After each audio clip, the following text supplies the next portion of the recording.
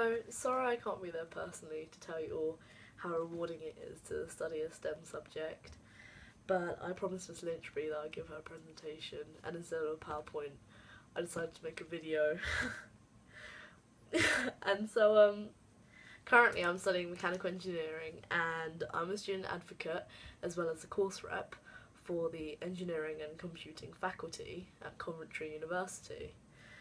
And as you would have already been told, STEM stands for science, technology, engineering and mathematics.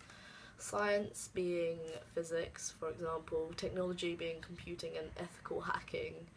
Engineering can come in the forms of civil, mechanical, motorsport, aeronautical, or even manufacturing. Mathematics, that's pretty self-explanatory, but you can also choose to specialise in statistics or applied mathematics. And I've been asked, have I always wanted to do mechanical engineering? No. In year 10 I thought I was going to read law at uni.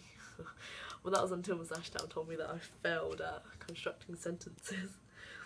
But in year 10, in year 12, I researched the degrees I could go into with my favourite subjects, them being physics and maths, and obviously I came to finding engineering, and then I narrowed down into doing mechanical because those were the papers that I enjoyed most in both physics and maths. And what I realised is that you have the liberty to develop your interests, especially at BHHS. You're always encouraged to enter this male-dominated field without feeling fearful and intimidated. And it's really nice to see how much support and encouragement you get from all the teachers in the high school. And funnily enough, I was asked to take part in this interview regarding the female perspectives in a male-dominating field. And one of the questions was it a shock to see how outnumbered females are? To which I answered, when you enter engineering, or any engineering degree, you're not going to see hundreds and hundreds of females on a daily basis. You need to take it with a pinch of salt, and remember that you're taking part in a form of evolution, where the change of females entering engineering will take place gradually.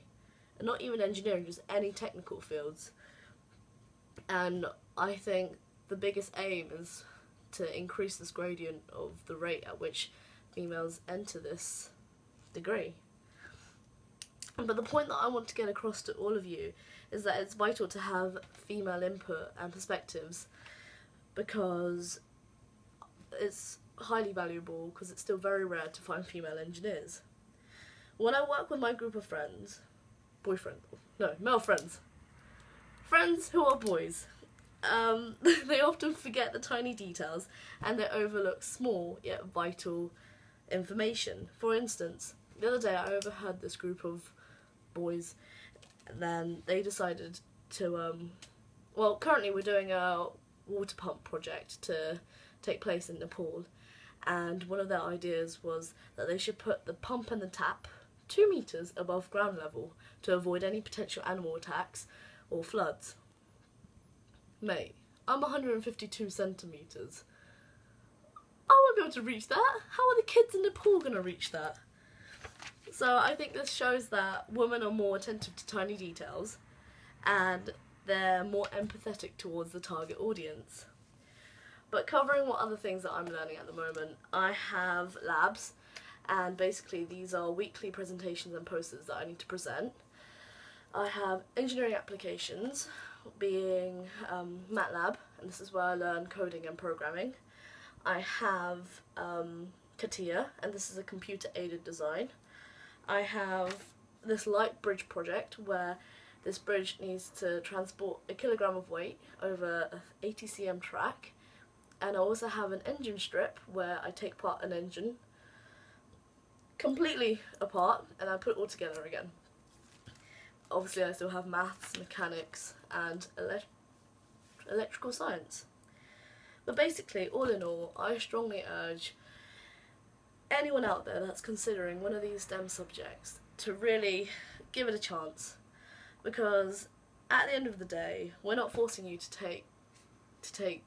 do this particular subject. We want to encourage the girls who want to do it to not be fearful and to not feel intimidated of entering this male-dominated field. And so, thank you for listening. I hope you guys have a good STEM fair. Thank you. Bye.